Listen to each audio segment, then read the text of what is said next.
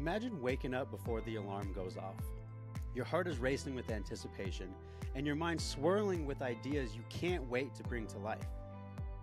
Now picture a world where every step you take, every decision that you make, every habit and ritual that you embark in, and every challenge you face isn't just about reaching the goal. It's about making a difference. This isn't a fantasy for countless athlete, entrepreneurs, and tech-savvy individuals who are looking to maximize their human performance and potential, because this is a reality. Welcome to today's Can't Believe I Made It podcast, inside of our part 5 series of how to utilize artificial intelligence, not only to increase your human performance, but other ways to optimize getting better 1% each and every day. Over the past couple weeks, this is week 5 for us, we've actually dove into the opportunity of what it might look like for you to engage artificial intelligence. If the listenership has taught me anything about this series, is that one, some of you might be brand new to this. So if you are that type of individual, pod family, I want to encourage you to go ahead and pause this episode and actually take the time to apply some of the knowledge that we've learned over the past 4 episodes. If you're coming into this brand new, I would encourage you to go back to part 1 to see how AI can optimize your nutrition, your sleep, your fitness, your mindset. And now with today, what I think I'm really excited to do is teaching you how to bring that really great idea that you have into the deliverables needed for you to mold what it might look like to take action on it. Once again, and I will tell you this very frankly, very honestly, information is readily available. We already have this at our fingertips. And now with the use of artificial intelligence, it's even more at our fingertips. But the one thing that most people miss is the application, is taking action on some of the things and the deliverables that you're creating for yourself. This is where that human touch, this is where a coach like myself, this is where possibly a community can help you to apply the knowledge that you're taking on a day-to-day basis. So all of this, and I don't want this to really die in vain, if you will, I would encourage you to set up the systems to take the time to have these conversations with AI so that you can optimize your own human performance. Because if you're not able to apply any of the things, I mean, we're episode, I want to say 146 or 147. My team always reminds me that I always forget which episode we're on as I type the notes and give them everything that they need in order to post and send our message out to the masses. So I always forget about that. So if I'm completely wrong, my bad. But if you're almost 150 episodes into this, you've probably learned that my big push for you is, hey, I'm here as a support system. I'm here for you to make fun of me. I'm here to make fun of you at times, but to also give you a really insightful look at not only into the hero's journey of high-level individuals that we've had inside of our guest podcast, but also giving you the tactics and small little pieces. But my push for you is to take those pieces and to apply. Now, I wanted to start today's podcast with describing the differences between your passion and your purpose, because we all have that. And as we embark on a journey of getting that 1% better, there's likely some passion and some purpose behind that. You've already heard that in past episodes with Matthew Torres, our cafe entrepreneur, with Thosh Collins, who really wanted to give back to the indigenous community. Those are really beautiful examples of passion and purpose. For Matthew, he discussed really wanting to navigate his health journey in a different way for that next generation that he's bringing in, and also for the coffee or the decaf enthusiasts that he's been pouring into from a community standpoint. You see, for a lot of us, people are watching. Community members are watching. Our families are watching. People look up to us, whether or not you want to admit it or not. And if you're someone who's kind of taking a step back, that's like, no one really looks up to me, I'm going to go ahead and call bullshit real quick and ask you to press pause. And I need you to check your negative self-talk, because each and every one of us need to recognize that there are always eyes watching. And so when I really push you to get that 1% better, I'm pushing you to navigate this in a way where you know that your role is extremely important. Because when we look at passion and purpose as it pertains to this big idea that you have that you might want to create, maybe a side gig or a main gig, or maybe just doing what we did with this podcast, where it's like, you know what, I'm done receiving the information. My gift to myself, and that was my gift for this podcast, right? For those of you who have no idea what I'm talking about, or those of you who have heard this story, you know that I overthought this podcast for about 3 years. And finally, I'm about to be 38 this year in December. On my 35th birthday, I was like, you know what? I'm done talking about this. I'm going to just go take action on it. And now we're almost 150 episodes later.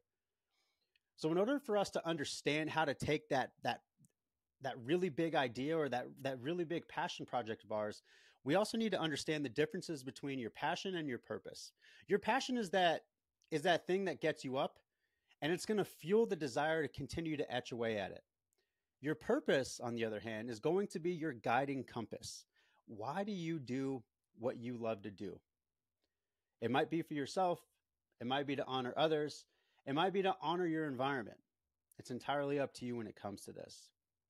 So in order for us to take that big idea into what it might look like from the standpoint of habits and rituals and systems, I wanted to take you through probably one of my favorite prompts that I've been personally using inside of the use of ChatGPT, so that not only I can increase the ideas, which is also going to increase my human performance, but also actionable steps that I can take. Now, before we get really clear on any sort of idea that we're trying to formulate in our mind, it's really clear that we also need to get clear about who we want to serve and what purpose it brings from there. So I'm going to give you a little bit of a behind the scenes of what I've been doing inside of season 8, just so that you can see, and just so that you can formulate this as well. I will say that this is probably my favorite prompt because of what it offers from the standpoint of opportunity. Okay, because we need to know who we want to serve, right? We need to know how we are going to solve their biggest problem. And before we can solve their biggest problem of that ideal product that you want to launch, or that ideal client, or that ideal consumer, we need to understand what their biggest problems are. Because, my friends, if I've learned anything over the past 10 years of this entrepreneurship journey, what I also know is that if I can solve people's problems, and then if I can hold space for their humanity, a lot of really beautiful things can happen. And this podcast is really just one arm of some of the things that I am just so incredibly grateful for. And as you as a pod family, again, I've said this to you before. Thank you so much for allowing me to do what I do. Thank you for allowing me to talk at you. I really do enjoy it. Sometimes I might think to myself and start comparing myself to others, but I think it's a really great reminder when I get questions. And that was our last episode, right? It was a Q&A section of questions that I've been getting from a lot of you. But not only do I love the questions, I love the engagement, but I also love the random text messages, and the random messages are like, yo, everything that you said there was super dope. Thank you for that. And so I want to encourage you all to continue that, and also to pay it forward. If you see someone who's out there doing something really special, take the time to reach out, because you have no idea what they're going through. And I can tell you very vulnerably that during those times when you've reached out, I absolutely needed it. All right, so let's go ahead and dive into today's prompt. This is going to be the last of our series. Again, our listenership has changed, which it's kind of causing me to start the wheels turning, where some of you just haven't had the chance of diving into the use of ChatGPT. Again, there's a multitude of different tools. We've already talked about that in the last 4 episodes, but it's leading me to believe that, one, the information, it just hasn't been attainable yet. 2, these actually might be things that you're not caring about right now, which I think to a larger degree is absolutely okay. But friends, if I'm telling you that different sports organizations globally, different organizations, very powerful organizations, are utilizing AI to increase their performance output, why aren't we looking at this from our human performance? Why aren't we looking at this as an opportunity, as that 1% lift, if you will? So I want to encourage you to be thinking about it from that standpoint. All right, so let's get into the prompt for today. It's something that I'm really, really excited about, and one that I've personally been using that I really, really like. Okay, so today's prompt, and I'll put this in the show notes just so that you have it, is going to be discover the 10 questions about, and here we're going to insert what the main pain points are for that ideal consumer or that ideal client. So if we go back to other examples of some of our hero's journey guests, let's look at Matthew Torres for an example. So if he wanted to input this and utilize this as an idea tool he might discover the top 10 questions that decaf coffee lovers really enjoy, right? Or he might ask the top 10 questions of what it might mean to get a decaf coffee business off the ground. Okay. And if we're looking at Thosh Collins, he might look at the top 10 questions for health, longevity, and environment, right? Because what we're doing inside of these prompts is not only are you able to take some of the information and put it in there and be very detailed in the process, but we're actually getting some insight into your ideal client or your ideal consumer. And because I'm speaking to the creatives in the room, I want you to be thinking about this and get your wheels turning a little bit. So I'm going to utilize this podcast, right? I'm talking to you all as my collection, as my tribe, if you will. And so it's going to say, discover the top 10 questions about health, performance, and longevity. That, and this is going to be the ideal client, right? That high-level athlete entrepreneurs need answered. So when I post this in the show notes, I'm going to actually take out some of those pieces so that you can input for yourselves. But let's go ahead and see what comes up.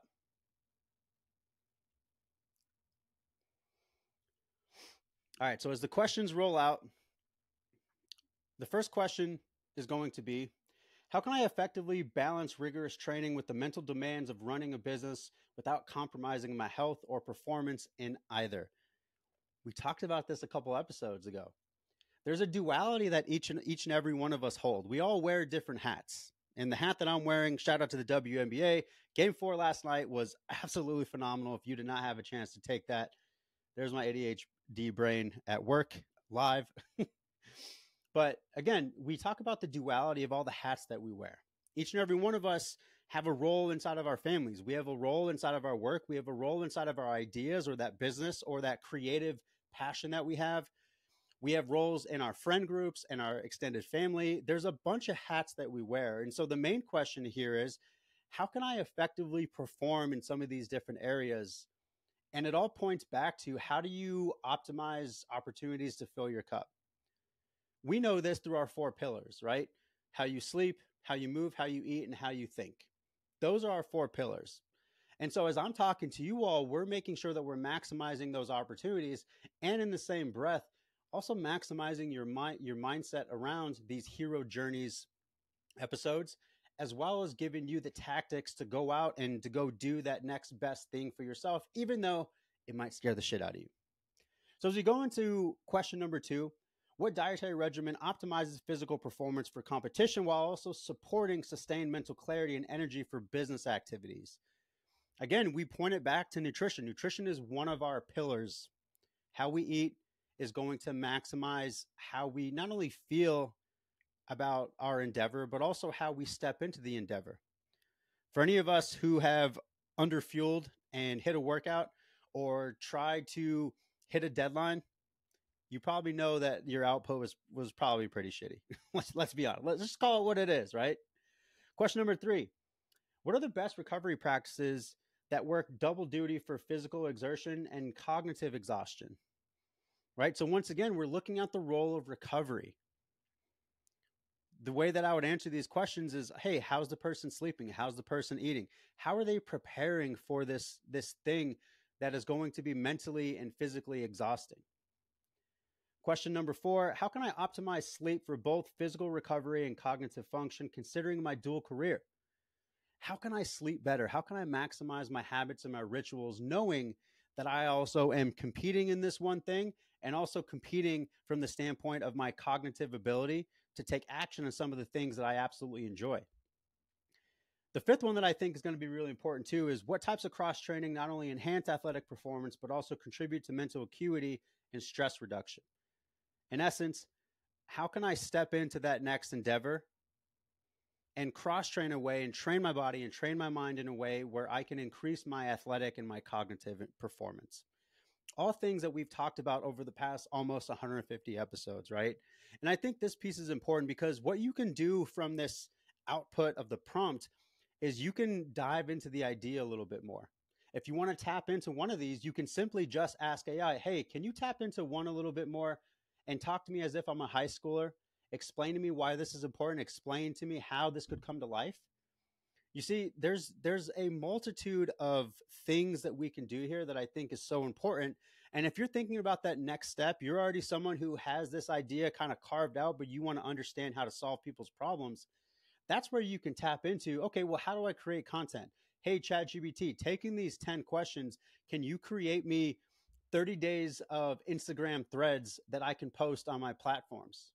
Hey, ChatGPT, from here, can you create me a 7-day email series so that I can optimize, so I can send this out to some of my email subscribers? If you're looking to increase your lead magnets, hey, ChatGPT, can you take these 10 questions and create me an outline for a webinar that I'm going to be running for this target client? Again, there's so much that we can do here. And I think what is really important to share to you all, just being incredibly honest, is that over the past 5 weeks, we've been diving in how to increase your human performance through artificial intelligence. I've said this time and time again, this is going to continue to grow. It's going to become the new norm. And if I'm encouraging you to go do that next best thing for yourself, to get that 1% better, I deeply believe in the power of what artificial intelligence is going to be offering us. Sure, it can help us with our production, it can help us with ideas, but the application piece is going to be incredibly important. Now, if you don't have a level of accountability, if you don't have a community, that's exactly why we run a lot of the programs that we do. And if you're someone who's not quite ready for coaching, I would encourage you to go back to part 2 of this when we went into the mindset and how to tackle, well, it was really part 2 and 3, on how to tackle the mindset and how to tackle some of those limiting beliefs that you have. Because once again, this is something that's going to continue to grow and it'll become the new norm. And I don't want you to be late to creating opportunities for you to get that 1% better. All right. So that was our end of our part 5 of the series. I was thinking about this more and more, and I think if I'm just being incredibly honest with myself, this next episode, we are actually going to do our all-star celebration of season 8, Embracing the Pivot. I honestly wanted to go down the line a little bit more and kind of run it into the new year, but I'm going to go ahead and take a much needed 2-month break to not only re-energize, but also to have conversations with you all, to take a look at the analytics from season 8, to see the types of things that you really love. And the one thing that I am noticing is that while a lot of you might love these more or less 15 to 20 minute episodes of the Rituals for Resilience style episodes, you really love the guest. You really love the hero's journey aspects, and you really love these all-star episodes. So a little bit of a teaser. I'm also going to take the 2 months to dive into all of our guests and to see if we can start doing some more mashups, some more storytelling, some more reminders that you are great, you are worthy, and you can do hard things. I will catch you on the next episode, my friends. We'll celebrate season 8, and then we'll go from there. Later.